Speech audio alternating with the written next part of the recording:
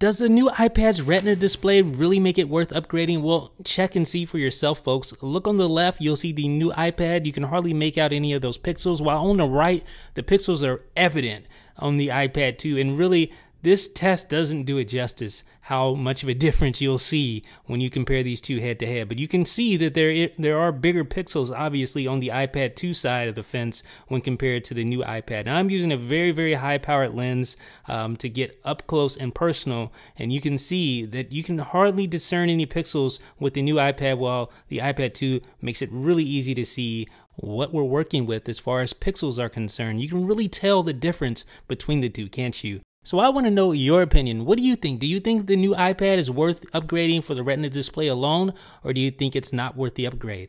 Let me know what you guys think in the comment section. This is Jeff with iDownload Blog.